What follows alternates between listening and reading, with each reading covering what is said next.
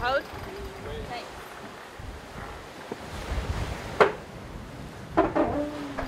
So we just rounded the virtual mark a few hours ago, and the sun's come up, and now we're headed toward Lisbon. And the rest of the fleet's come around the mark as well. We just got a position report. We lost a couple of miles to Mapfre, and it looks pretty good on the rest of the fleet. The plan today is to just keep making our way north. We're reaching right now, and we're trying to stay on the western side of the ridge of not a lot of wind.